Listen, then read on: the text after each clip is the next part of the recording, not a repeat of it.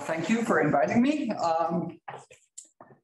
I am the chair of the Columbia Math Department. It's really terrible. So, how did that happen, right? Okay, but and that happened in the summer, and then Elaine came over, and then she forced me to stop doing my chair stuff. So that was great. So I'll talk a little bit about what we wrote up last semester, but I'll say some things that are not in the paper, and you should look at the paper for more definite assertions, right? And I'll just say some. I'll just throw caution into the wind. And I'll just say some things, and then if you want to check it out, you'll have to look at the paper. Okay, I hope that's all right. So let's start. So there's this long and very interesting paper by Reynaud and Gruson, where they do many things about quasi-coherent sheets and flatness and so on. And one of the things they invented there is a certain kind of purity, which is rather different from purity for étale cohomology. Okay, I'll tell you what it is. Or, I mean, okay, so section 1 is maybe it's more integrality or some kind of purity.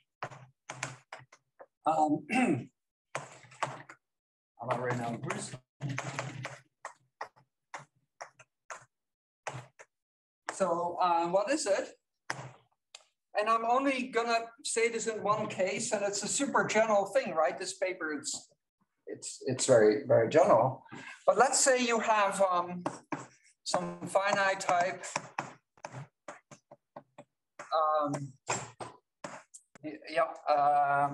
over Z, an affine scheme.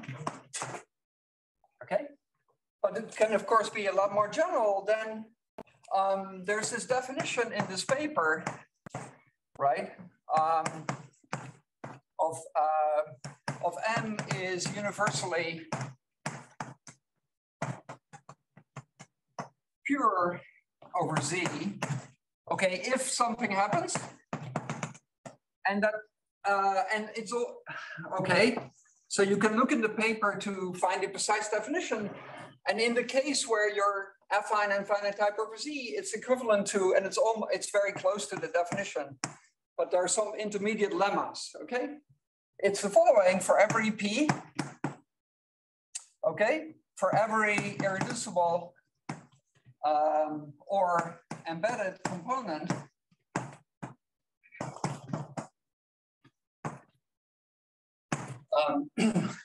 let me try to use the word Z. So I think of such a thing as an integral closed subscheme, right? And then the scheme will be, take the Z and you go to the strict Henselization of the localization of the integers at P, right? And then you take an embedded or irreducible component of it. Then, so for all of this, a closed fiber of Z to spec. So this is like a scheme over a one-dimensional base, right? And you want the closed fiber to be non-empty. Okay, that's a word. That's kind of a mouthful, right? But so the thing this is saying is that you don't have, you don't have sort of this kind of thing where all of a sudden you are missing some fiber, right?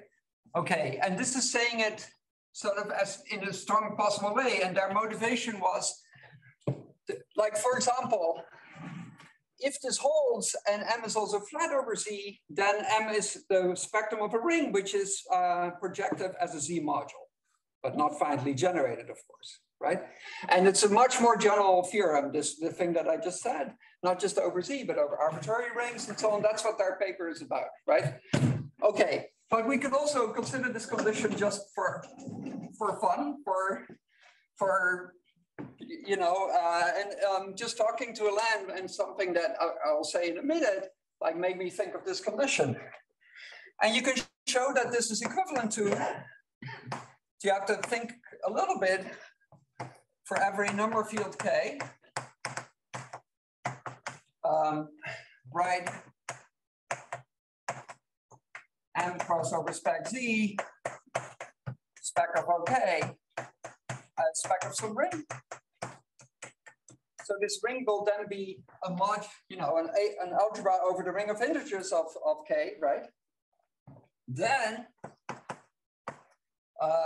not exists an F and A non-torsion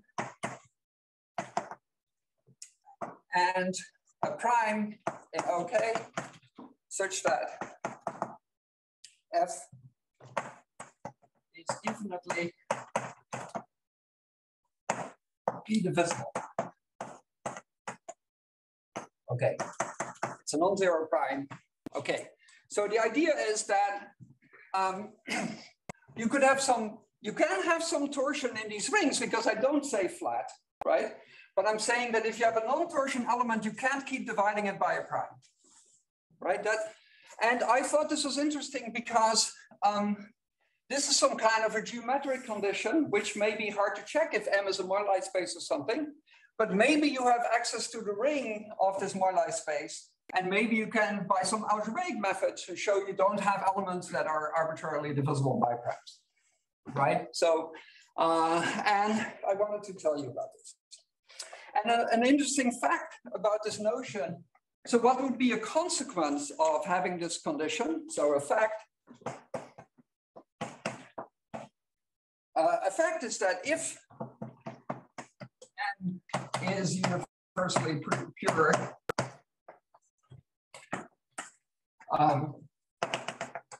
yeah, okay, over Z, then you can say more, but then every irreducible component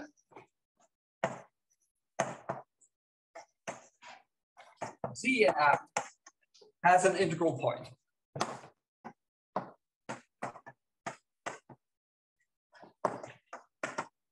Okay, and so what is an integral point, right?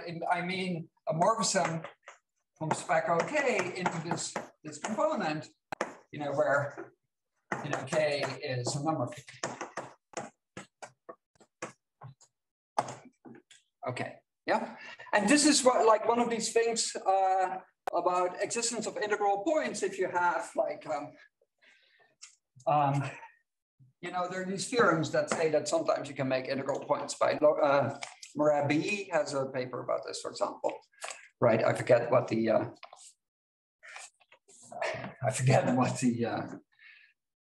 There's some term, some other names that come up, which I have now forgotten. I apologize. Okay, so but this is sort of, this you can get much more easily. You don't need this precise condition. It's just, yeah. Okay, great. Questions? Yeah. So if M is a spectrum of FP, say, then is that universally put? Oh shit! Oops. Sorry. Dominate. This component has to dominate. Yeah, thank you so much. Yeah, wonderful. Okay, dominating. Yeah. Yes, thank you very much. Dominating specs. Yeah, it could be an irreducible component just losing. Yeah. So of course you can. This is a perfectly fine pure morphism, right? Yes. But if there's a component that dominates, then you will find an integral point. Okay, a multi-section or something. Okay, great. Okay, and you know, Helen is asking these kinds of questions, right? You know, when do you have an integral representation of the fundamental group of a smooth projective variety, for example, right? Okay, and so if you knew something about Morley space having this property, then you would get that for free, right? Okay. So let's talk about this moduli.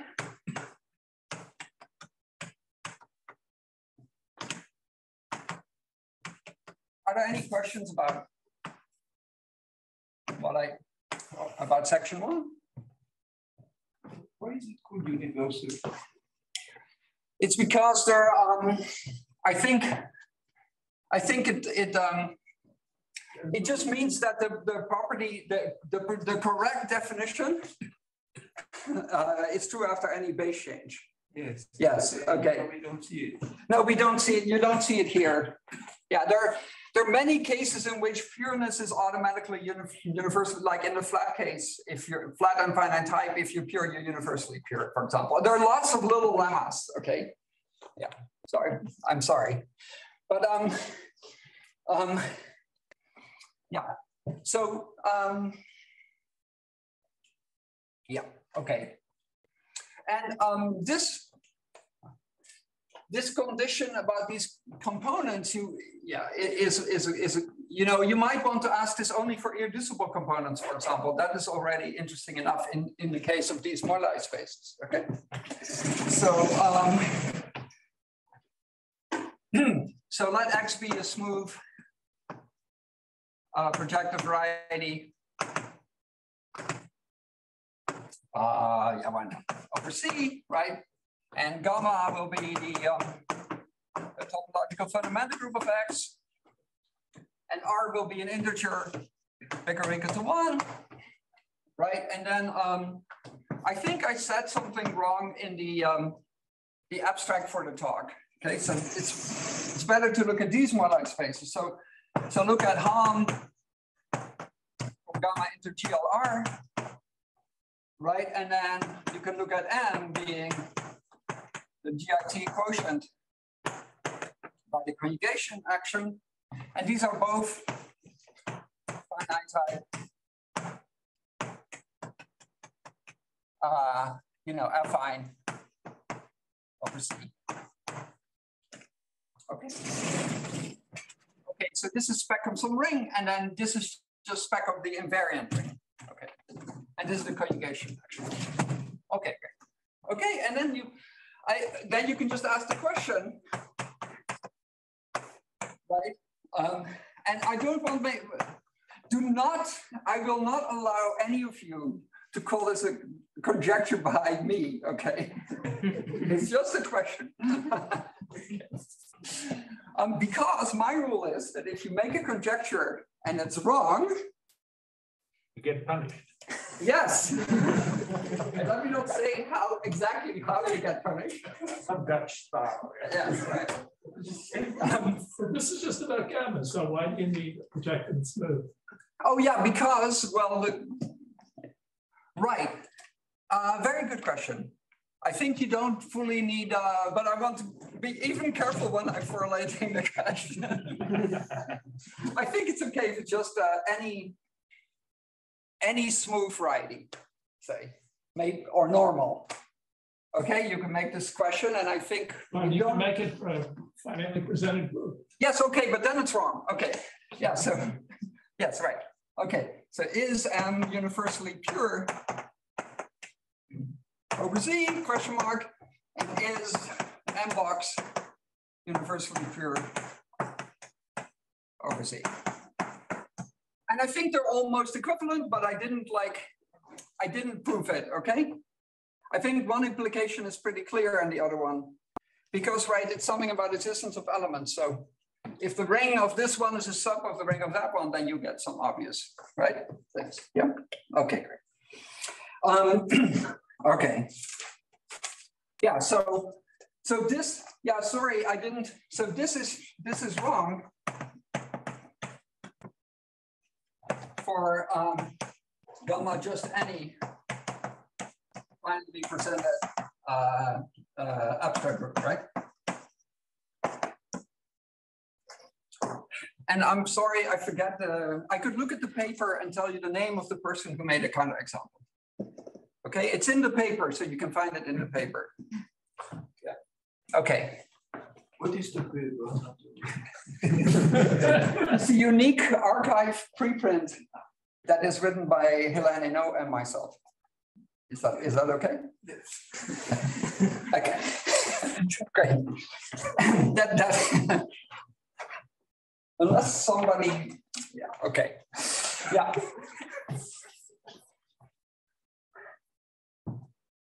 Yes. Great.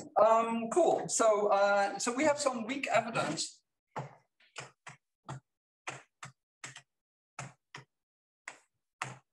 Okay, the first thing is that I don't know if this is properly evidenced, but Simpson has this has a conjecture. Okay. He conjectures that all isolated C points, okay, are integral points.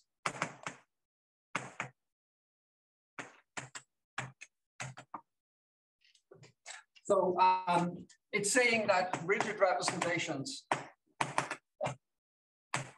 of gamma are, and I think the conjecture is strong, right? It's like saying that they're motivic. And so integral. And then, look, so I don't know if that's evidence, okay, but then Helen, together with Gershoning,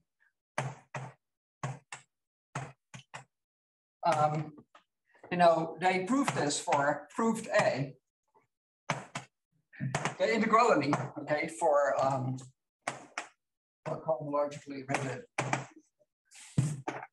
refs. Okay, but what is in the paper? What's in the paper that we did together? So.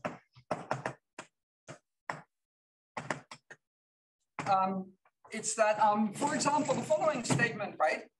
It's in particular, right? This would say that if the Q fiber is not empty, right, then it should be dominant, right?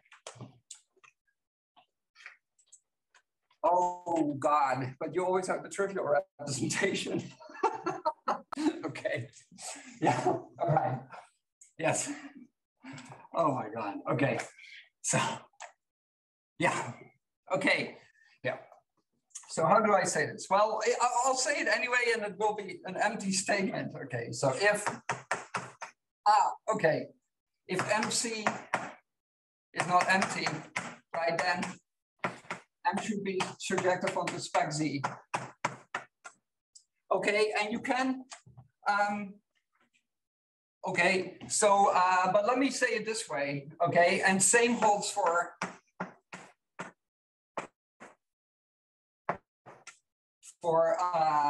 M replaced by closure of locus irreducible, guys. For example, okay. And then right, it's supposed to be true, right? That if you have if in this kind of purity thing, then if you have a generic point, you should have a point in every closed fiber, right? Okay, and then another thing. There's a more precise statement in the paper, okay? And then another thing we prove is that if the dimension of the irreducible locus of complex representations is bigger than 0, then all fibers of and irreducible C bar in spec C have dimension bigger than 0. Okay, and yeah, and this is not literally stated like this in the paper, but I just wanted to give you an idea, right? So I'm saying that in this, I'm saying that if the generic fiber is at least one-dimensional, then everywhere you'll have at least a one-dimensional fiber, right? Okay. Okay. Yeah, so I really wanted to tell, besides Helen, I wanted to tell some other people about thinking about it this way. And that's why I ended up stating it this way. And I think I'm not going to state the precise form of the theorem in the paper. Okay, I hope you get an idea. And I hope it makes you look at the paper. Is there some, if the fibers have dimension at least? No, we can't prove that. You think it should be true? Yes, I think it should be true. But it's just a guess. Yeah. But you have to be careful, right? So obviously, suppose there is a unique, suppose there are finitely many representations or something. Those representations will, of course, become reducible, right? So you really, when you specialize to some mod L representation, right? So you really need to do this for the whole thing, not just the locus of irreducible guys. Okay, so when you're formulating it this way, right, in terms of this universal purity, you really need to take the whole thing. Yeah? Okay, and that was what was wrong in the abstract. I apologize. Good. Okay, and now let me tell you what goes into proving things like this, right? So how did we do this? But then I'm going to instead prove a different thing, or I'm going to reprove somebody else's theorem with the same method, but I'll tell you what the method is. Okay, so ideas in the proof.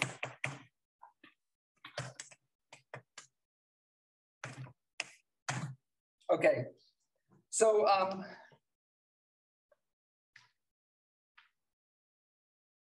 yeah, so you try to specialize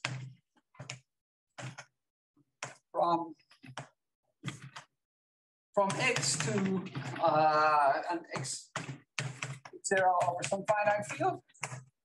So you'll have some specialization between fundamental groups, and you'll pick it so that you're assuming the existence of some representations, right, in X0, and you're going to make those end up coming via the specialization map from a representation of this X0 over FQ bar. Okay, and then I'm going to use an idea of Drinfeld.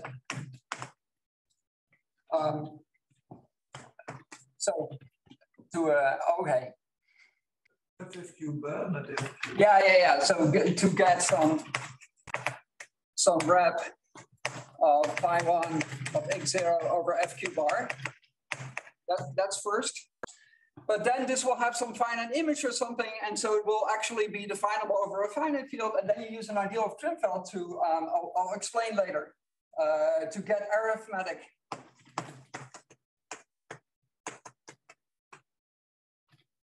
reps, L-adic, reps of, phi1 of X0. So over the finite field, maybe you have to extend the finite field a little bit.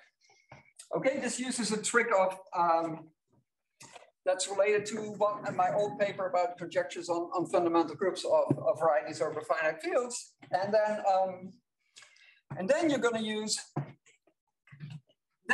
so how do we get this surjectivity, for example? Then we're going to get an L-adic system, and then we can switch from L to L prime. So then we use lots of names to switch L to L prime. Okay, so you have irreducible arithmetic L-adic representation, and then you can make an L prime companions, right?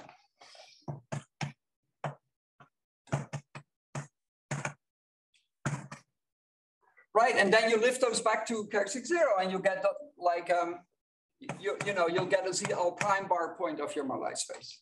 Yeah. Okay. But you need some smoothness for X0. For X0? Yes. So right now, yes. So I think when we actually perform this, like Nick said, I don't think we assume projective, but we assume smooth. Yeah. And then you can, yeah. So we use smoothness. Oh, so you don't want for any characteristic in reduction, just some. Yeah. For suitable Q. Okay. Some, yeah, that's the point. Some, thank you very much. Some suitable large Q that you're going to pick. And then you have, for this Q, you have this L-adic thing, and then you can switch to L prime. Because you care about making the L prime versions given that there is an L version. Yeah, okay. So it's kind of, yeah, it proves something, but it doesn't prove what we want, because like Nick was saying, right? We really would like to say that if you have a component of dimension 5, then for every reduction you'll have a component of dimension 5. But then you have to control how many you're making, and that seems to be difficult. So I don't know how to do it. So, but I think there are some loose ends in this paper that could be improved by smart people. Okay. So yeah. So this is very, very, very rough. But instead, I wanted to discuss a little bit more in detail. So any questions about this? I'm sorry, it's very rough, but now I'm gonna be a little bit more detailed. So I want to explain how to reprove a theorem of Mochizuki.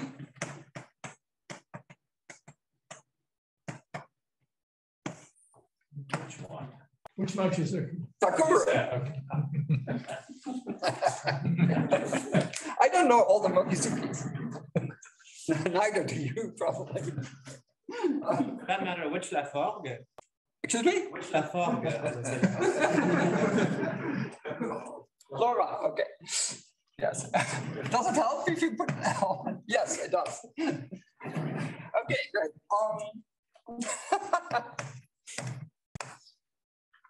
Okay, so the theorem is this, that F be a morphism of normal varieties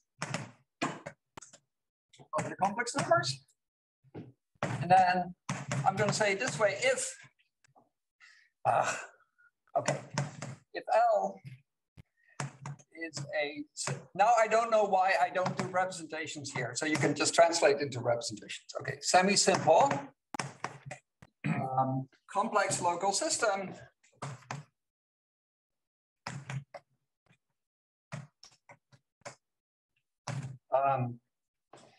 on,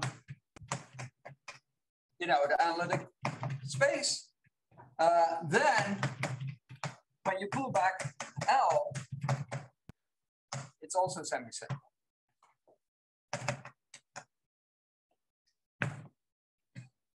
Okay, right? So that's a theorem, and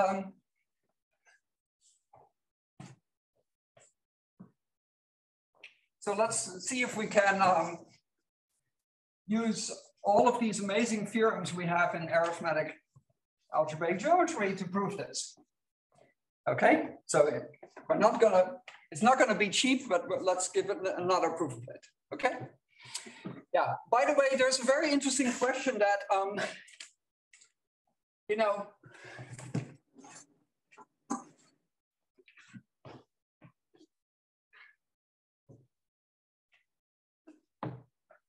it's a very interesting question that what if you have a triangle, you have a smooth projective variety and you have a triangle in it, like a bunch of P1s that form a triangle, and you have a irreducible local system, then what happens when you restrict to this triangle? And there's some papers on this, but I think we don't know the full story. Okay. So yeah. What can you explain? Well, maybe the loop should have finite order. You tell me.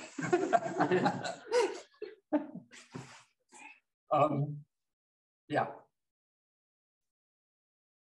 Yeah, I don't know. Yeah. So this is not addressing this because why isn't it? Okay. Yeah, I don't know. But I think it's a good question. Yeah. I tried to think about it and I didn't get anywhere. So, okay, so there's some reduction. So proof sketch. Okay, this is going to be a bunch of boards, right? So first you reduce to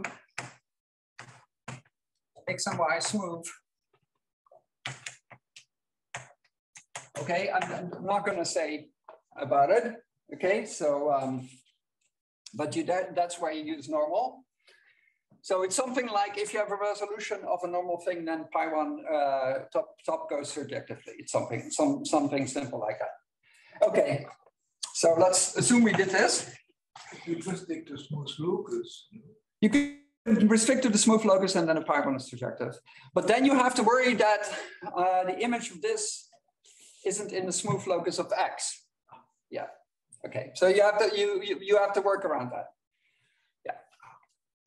But you can make a diagram, right? You can make a diagram where now it does get resolutions vertically. Yeah.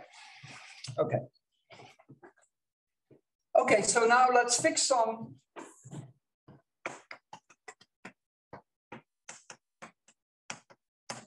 integers like this. And then let's look at, now these moduli spaces are now going to be different from the ones before, okay? So there's going to be a forgetful map. So this will be the moduli space of irreducible. So let's do only irreducible row from pi1 of X top to GLV, you know, where the dimension of V is R. So representations of dimension R together with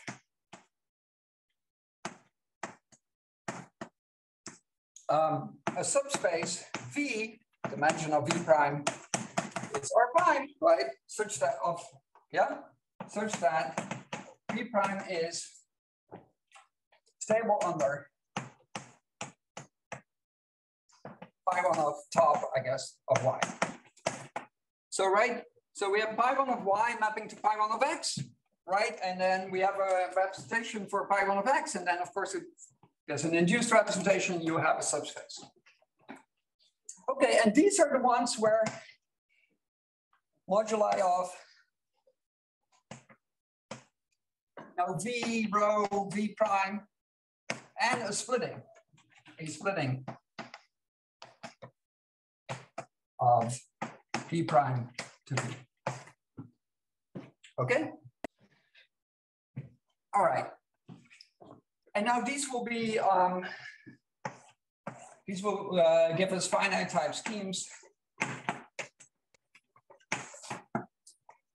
over Z. And I think they're separated. Okay. And separated finite type schemes over Z, but maybe. Splitting means what exactly? Okay, it just means, oh, sorry. A pi1, very good. Pi1 Y top equivariant.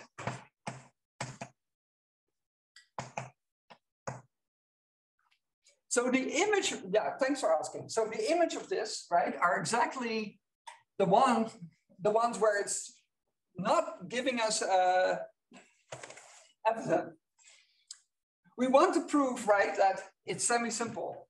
So we want to prove that the restriction to pi1y is doesn't have a subspace you can't split off. So if you're not in the image, then you have a counterexample. So if this is not surjective, you have a counterexample. I'm sorry, but this is all still over Z, right? So if over Q this is not surjective, you have a counterexample to the theorem, if and only if, right?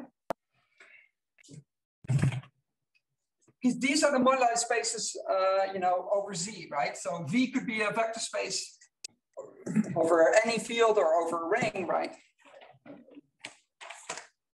Locally free modular over a ring. Okay. Yeah, so, okay. So let me, what I just said, let me write it down.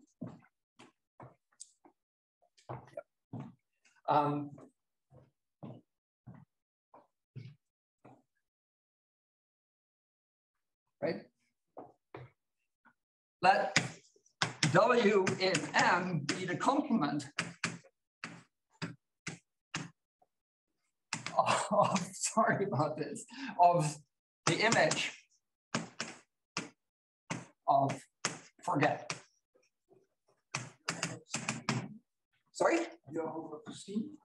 Yeah, no, so these moduli spaces, I can define them like this, right? As finite type moduli spaces over the integers, right? Okay, so I'll make the connection with this now, right? The image is only constructible. Constructible, yes, it's a construct. So the image is constructible. So this is a constructible set. You're writing the paper for me. Okay. Constructible set. Thank you. Yes, very good.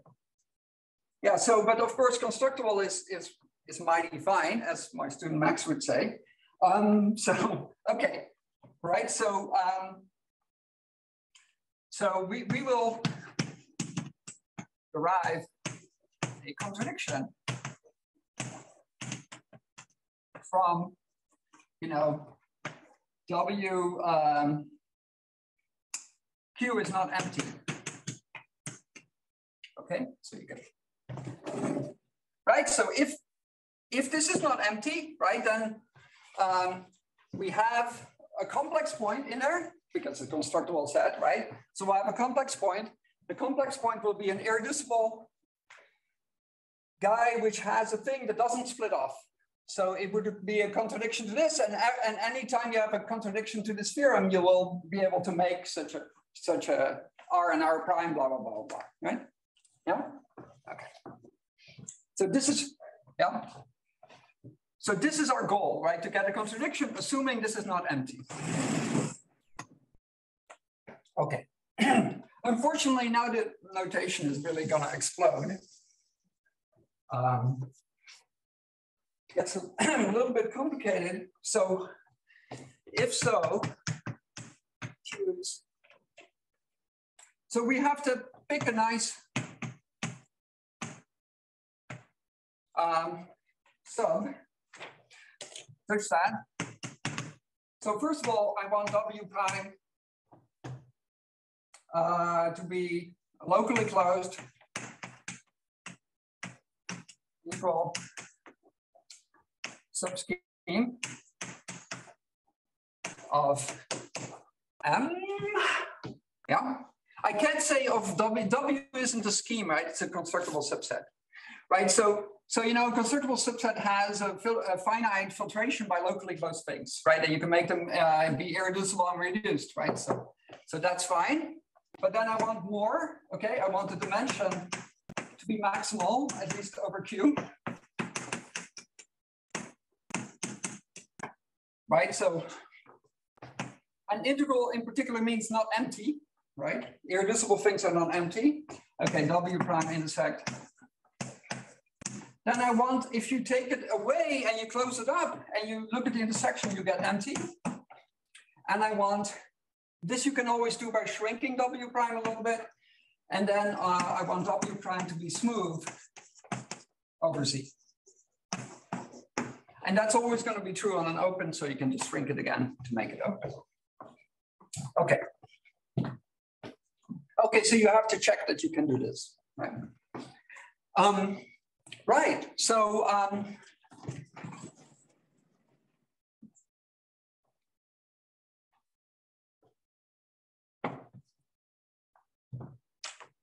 yeah, I could try to make a picture, right? But it's gonna be a disaster. So, okay. So then, I don't understand this W minus W bar not meeting. Okay. So just think about it this. To decompose W into locally closed things, Yes. and then take the irreducible components of all the pieces, and take one of them that has maximal dimension, while the generic fiber has maximal dimension. Oh, sorry, you want to have that, sorry. Yeah.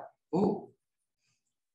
Okay, pick one of the irreducible components of maximal dimension, And in that, pick a small open. Then all of this will work. Because you're throwing away from the component, you're throwing in stuff of lower dimension. So when you do the closure thing, it won't bother you. And the other components only hit your component in finitely many closed subsets. So you throw those out too. And then you will get this. So you could not have the image to a dense image, for instance. Sorry? You could not have the image M2M to have dense image. Right, so this is the complement of the image. Yes. Yeah. So, right, so this could very well have dense image. Oh, sorry. Yeah. Yes. Yeah, it's okay. Yeah, thanks for asking. Yeah. Right. So, yeah. So you pick, so now we're going to pick Z in W prime, close point.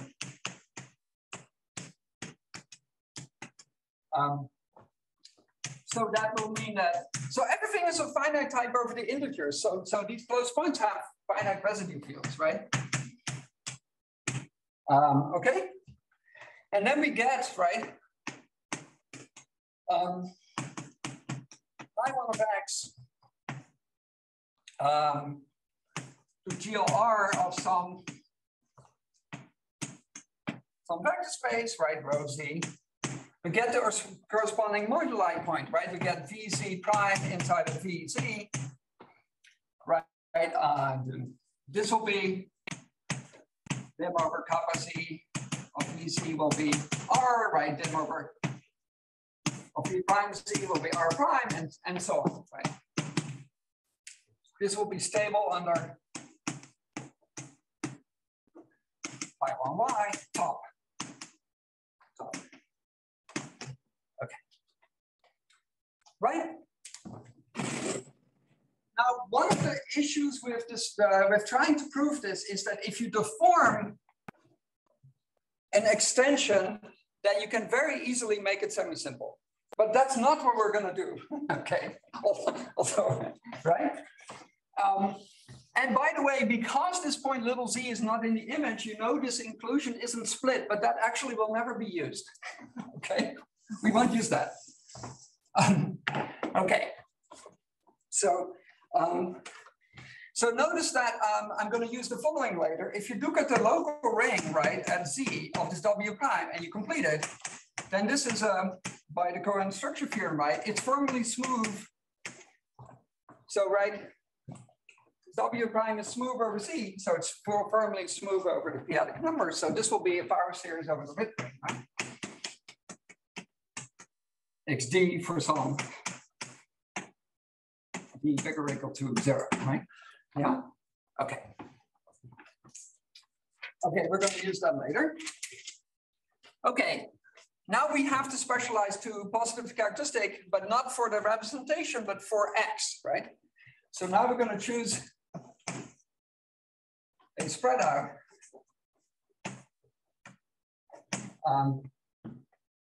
of f from y to x. Okay, so we're going to get xs, no, ys. So xs over s. Right, so, and we're going to have a C point. Sorry. So we have our original situation of the complex numbers, right? And we know by all these beautiful theorems in EGA, right, that we can find some finitely generated subring of the complex numbers, take spec of it, and then make a morphism between smooth things here so that the base change gives you this. And so my base change, right? And then you can moreover assume that if you had a beautiful or a good compactification of X and Y, and maybe even a map between those, right? You can also assume you have that here and so on and so forth. All of those great things.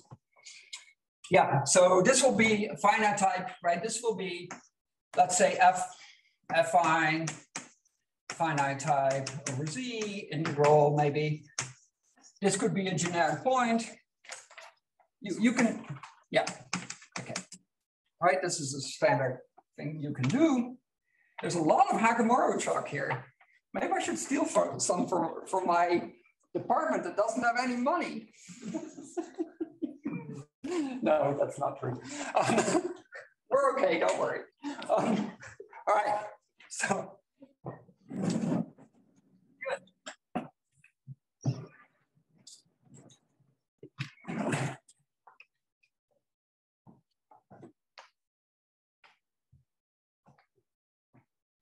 Okay. Okay, so now, yeah. Now we're going to choose, this is like what happened before, we choose a closed point, S and S, of large characteristic P, right? And then we're going to look at the specialization maps.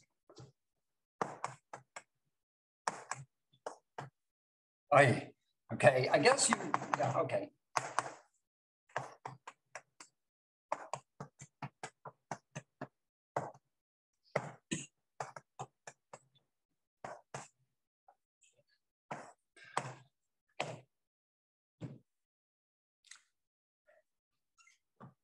Am I doing this wrong?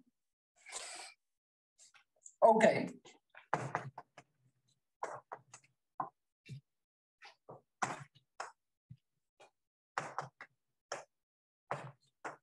We're just gonna brutally look just at the prime to P quotients in characteristic P, right? This point is in characteristic P. We're going to take the geometric fiber there of this family of maps, right? And then we're going to know that on prime to P quotients, it's a bijective, right? And so, and now this representation over here, right? This is a vector space over a finite field. This is a finite group, right? So this will factor through here, and it will be prime to P because P is large. So we're going to get that.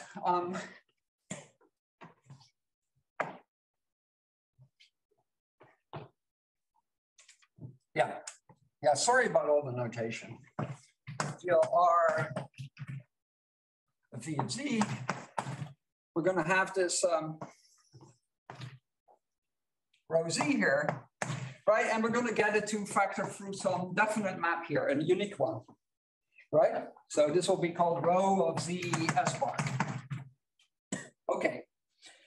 So we get this uniquely, right? And then it will still be the case, right, that if you don't mind, let me not write it down. It will still be the case that this V prime Z will be stable under this group in there. And so also under the whole fundamental group, if you let it act through the, through this prime to P quotient, right? Okay. Is that all right? Okay. And now let's think about, so now let's look at the completion of M at Z. Okay, so this will be the deformation space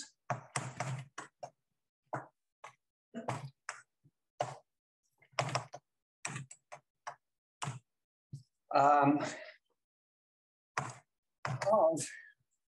V prime Z inside VZ acted on by pi1 X S bar.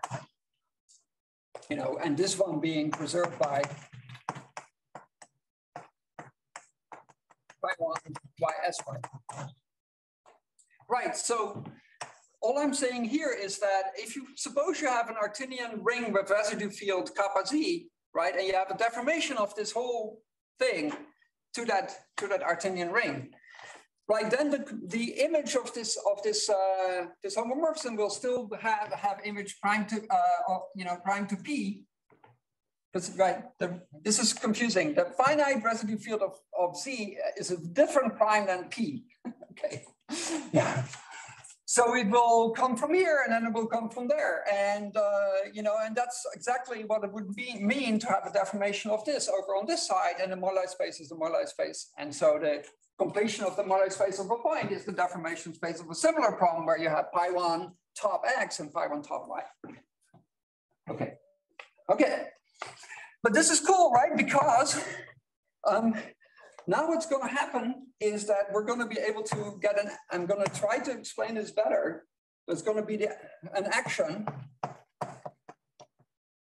of Galois kappa on this for some finite extension.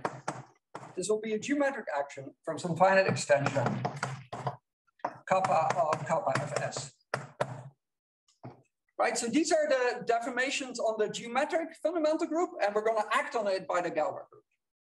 Right? Okay. Okay. So let me, and another thing to note is that our W prime, the point C is on the W prime. So if this denotes a formal completion, right, then this is here, right? Okay. And we want to produce something here, and we're going to use this action. Okay. Great. Sorry. Oh my God, almost out of time. But we're also close. Okay.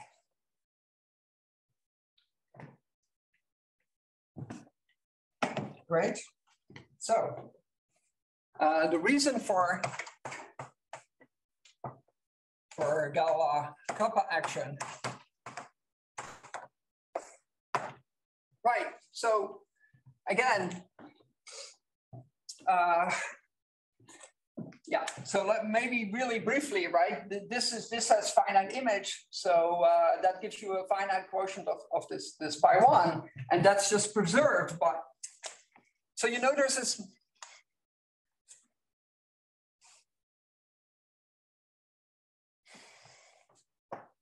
Okay. Is it faster to write it down, or is it faster to tell you to believe me? You can write it down and tell us to believe you.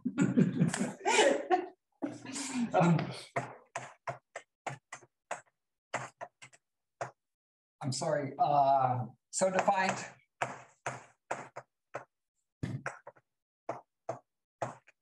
And some pi 1 x kappa. Okay, so this means the base change of xs2 kappa, right? Okay, and then you know, similarly, v prime z stable under pi 1 by s bar, so stable under pi 1 y kappa for some kappa.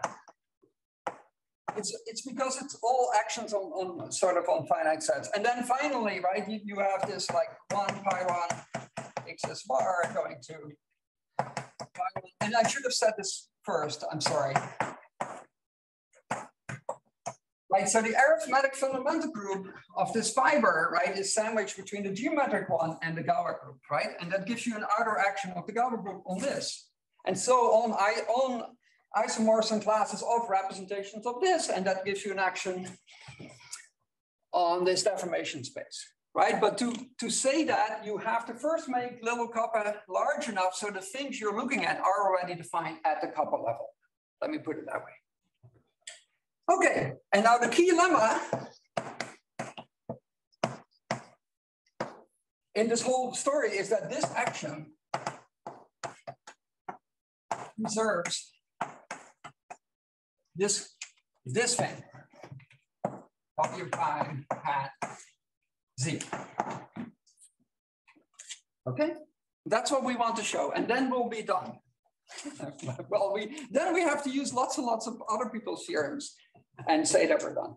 Okay, so right, and so why is this the case? Well, this completion, right? It's this beautiful ring which has a dense set of points with values in like this width ring, for example, right?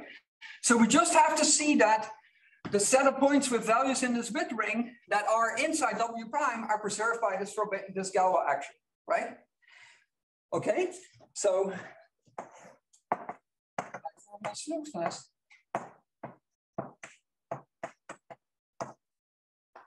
enough to see that the W kappa Z points of this W prime and Z are stable under this action.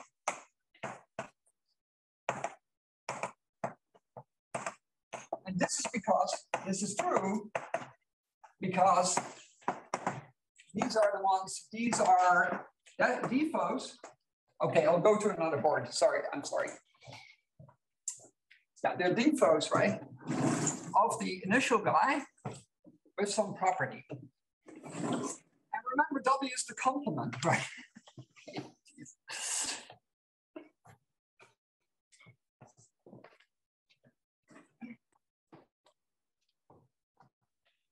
Defaults V prime in V,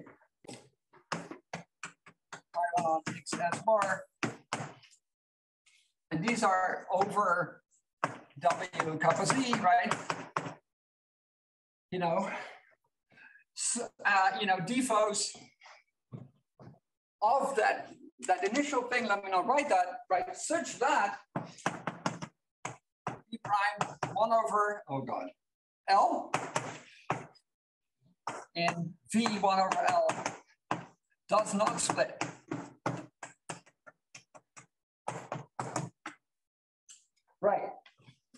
Right?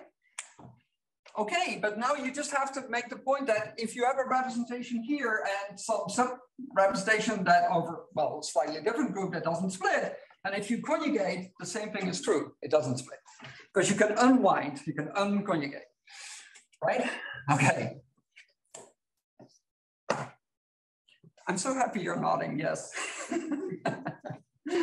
So great, now we're done. But unfortunately, now we only have 2 minutes, and we still have to appeal to some people's theorems. So what Grunwald observed is that when you maneuver yourself in this situation, you're always going to have a point fixed by this action, which is it lives in characteristic 0. So Grunwald, so you can find this in this paper where there's a unique paper of Grunwald that I think has my name in the title. Or Kashiwara, it has Kashiwara in the title, yes. But there may be multiple papers of Grunwald with Kashiwara in the title, okay. So he proves Kashiwara's conjecture using my conjecture. And then Gates-Curry proves my conjecture. So, okay, so Grunwald has this argument that says there exists a fixed point of action on this formally smooth thing, okay, which is in characteristic 0. That's the important thing. Okay, and what this means is what this gives us is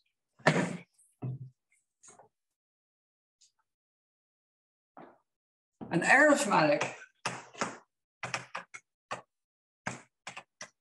representation Byron X kappa GLR, and let me just write ZL bar, right? So it will actually, this fixed point will live over a finite extension of the bit ring of kappa Z and so on. Okay, so you can, I can give you the reference exactly, okay? And then, okay, but it's still a point of this W prime, so it still has the property that when you pull it back to Y, right? So such that, ZL bar R prime in this, right? This is Y1, Y kappa stable and does not split. Because it's not in the image of the map from the split guys to the thing. But this is impossible because also since the moduli space was made the way we did it, it's actually irreducible when you invert L. if you have an irreducible arithmetic local system, it should have some pure weight.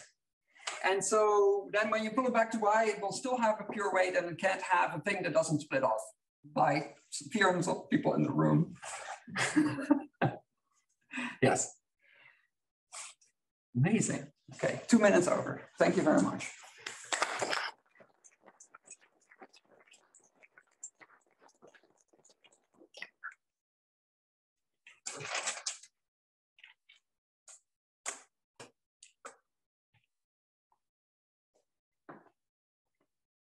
Why in the end did you say it was irreducible, this representation? Because the moduli space wasn't the same as before, and this time I took my moduli space to parameterize irreducible guys. Oh, I see. Yeah, sorry. So this M and this M, somewhere written there, like that was only irreducible. Yeah, but in this proof, not in the first part of the talk. So I switched notation in the middle of the talk. I'm sorry. Mm-hmm. Yeah. Yeah. So the irreducible locus is a nice open in the other one. But for this purity thing, you cannot just only look at the irreducible guys. Yeah. So what's the original proof of Mochizuki? What did he use? Harmonic maps, I think. Arch theory, something. I didn't read it. Yeah. It could be an easier proof, can you compare that? I mean, I don't know.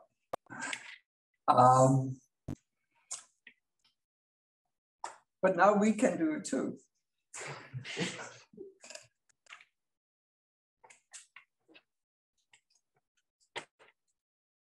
Great.